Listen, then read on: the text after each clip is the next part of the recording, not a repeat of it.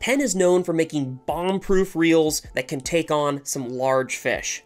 Does the Pursuit, however, hold up to that Penn promise? Let's find out in today's video. Let's just go over the specs real quick on the reel that I have in my hand right here. The model I have with me here is the PUR-IV 6000, which means this is a 6,000 size reel. It has 5 bearings. The drag is coming in at 20 pounds. The weight is 21.4 ounces. This is a 5.6:1 gear ratio reel. The line capacity is 25 pound test for 210 yards, and the MSRP is about $75. Let's go over the features real quick on this reel right here. So on the Penn website, it says they have an HT100 carbon fiber drag washers. It says it has a lightweight and corrosion-resistant graphite body.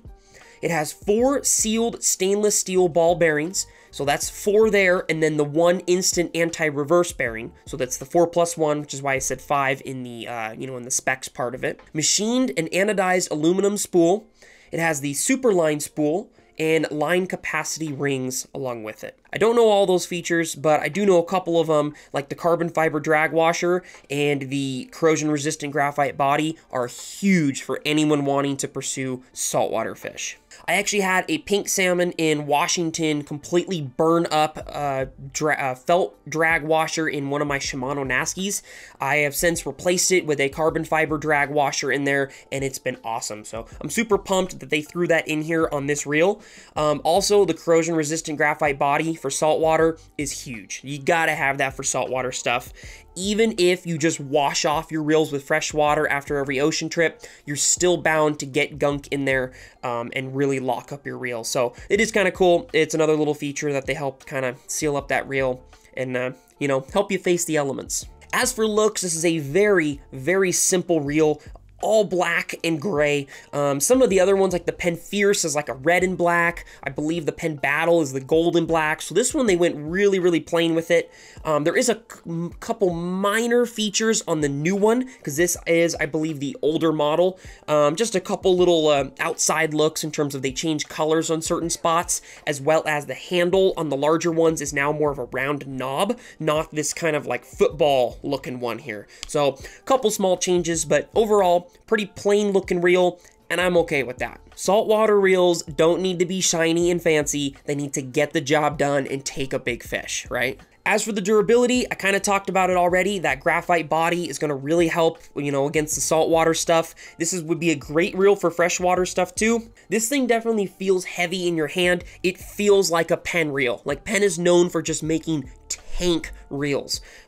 Super durable. I bet you could drop this from like a 1-story and I bet it wouldn't be broke. A 20-pound drag is also really nice too, and because you have those carbon drag washers in there, you're probably not going to burn them up. They're going to last you even on a big, big fish. As for feel, it feels pretty nice in your hands. I like when those upgraded reels come with a little better, knob to hold, especially on big fish. That definitely matters. Some of my larger reels, like the cheaper reels, the handle in here will be one of the first things to go, and it'll kind of bend a little here.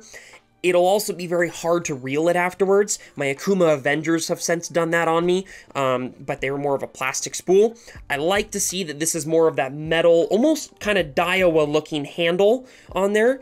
It's really comfortable to use. It's very, very, very just smooth and easy to use. My only complaint is that it is a very heavy reel, so after using this all day, you'd probably be pretty tired. But let's face it, you're most likely not using this to like cast something all day, right? You're using this because you're chunking out bait for catfish, or you're chunking out a stingray head for sharks, or you're doing something along those lines to where it's in a rod holder and it's not moving, right? Like it's just sitting there and you're waiting for a bite. So the only time you're really going to hold it is when you're actually fighting the fish, then it goes back in the rod holder. So in that case, if that's what you're using it for, weight doesn't really matter that much, right? Also, it's a Penn. Like, you're not going to get a super light reel. Penn is not known for making light reels. They're known for making bomb-proof reels. If you really want to meet in the middle on that sensitivity and durability factor, you're probably going to have to go more with a Shimano or a Daiwa reel, and you're probably going to be spending a lot more money for that as well.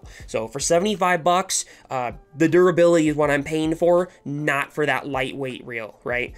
If I want a lightweight reel, I'll go get a Shimano. If I want a absolute bomb-proof reel for giant fish, Penn's a pretty good way to go. As for versatility, this is mainly going to be a saltwater reel. 100% you can use this in freshwater too. It's going to work for both, but this is definitely more geared towards saltwater because it does have that seal, you know, that sealed body in there.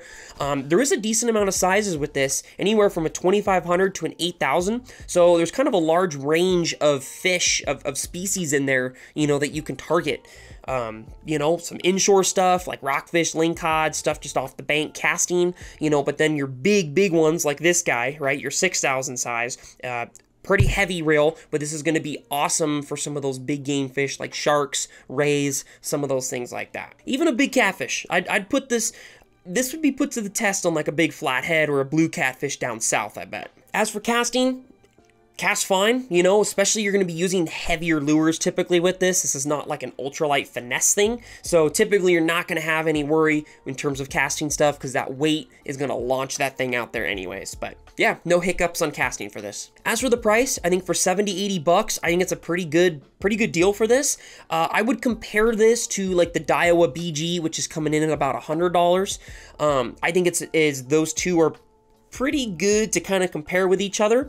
The Daiwa is definitely lighter than this, but I think both of them feel about the same amount of durability with them. So I think if that lightweight factor really matters to you, then the BG may be your better move. They both hold about the same amount of line. I would use them both for the same thing. So it's just kind of on you if there's a certain one that you like a little bit more. This one is a little cheaper. It's about 30 bucks cheaper, in fact. 30 to 40 bucks, actually. So if you are looking to save some money on a big game reel, then I think this would be a little better option for you. Let's go over the pros and cons real quick of kind of what I've talked about with this reel. As for the pros, this is a very durable reel. Obviously, it's a Penn. Like, they don't make a non-durable piece of equipment.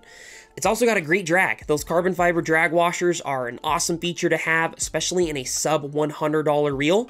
So that's kind of cool that they threw that in here on this. It's also well priced. I mean, 70 to 80 bucks is a really good deal for this, especially for guys that are wanting to target catfish, striper, sturgeon, sharks, you know, big game fish species, and they don't want to break the budget. Great price for it. As for cons, I already talked about it. It's a bit heavy, right? For just casting all day, maybe the smaller sizes you'd be fine, but for the bigger ones, ooh, man, your arms would be wiped at the end of the day. So wrapping up here, I think this is a great overall reel for big game stuff, you know, sturgeon, striper, catfish. There's so many fish species I'm leaving out here, but a lot of saltwater stuff. I think for guys that are wanting a kind of a budget saltwater setup, I think this is a great option. Pair this up with a nice, you know, $70 to $100 rod on there, and you've got a great little saltwater setup that'll last you a long time. You'll see a lot of guys pair these up with like ugly sticks, and the main reason why is just because ugly sticks are absolutely bomb-proof along with the Penns. So if you want a setup to target big game fish that is not going to break, then that would be a great rod to pair it up with. Check out the ugly sticks. They're also priced very similar to this, some even cheaper. So, you know, you're getting for less than $200, you're getting rod, reel, and line to chase big fish, which is cool. I'm giving this a rating of 8 out of 10. I think it's a great option. I think for a little bit extra money, I think you can get a reel that is just as durable, but a little bit lighter. But other than that, I think it's a great option. Solid. It's going to get you some big fish, for sure. If you guys want to see a review on the Daiwa BG, I will put that right here. If you guys want to see a rod that would go very well with this for big game fish, I will put that right here. Hope you guys got a kick out of today's episode, and we'll see you guys next time on Humbug Videos.